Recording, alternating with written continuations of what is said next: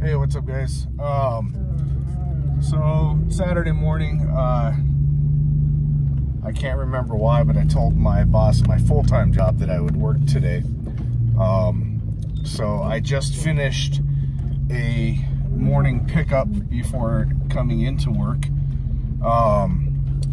I got a message last night while I was at church about a riding lawnmower. I probably underbid the pickup. I said $100. Not sure yet because I'm still getting the hang of the pricing thing. My minimum pickup, I've sort of decided, is $75.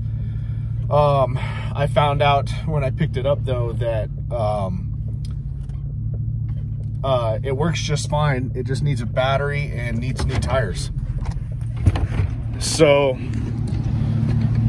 I made $100 picking it up. She tipped me 20, and then now I can, knowing that it works, also came with this wheelbarrow trailer thing that actually attaches with a pin to it.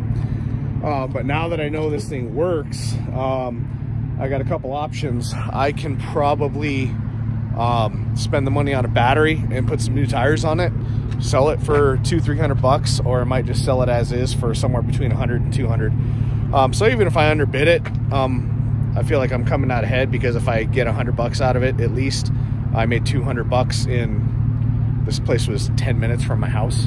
So I made $200 in 20-ish minutes.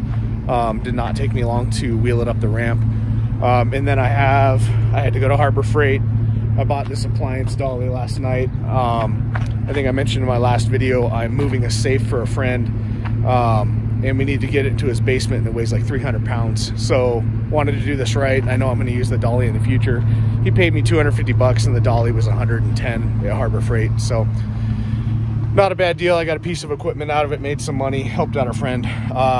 So yeah, I'm just going to keep posting these for you guys. Kind of let you know how things are going on this journey, and we'll see how it goes later.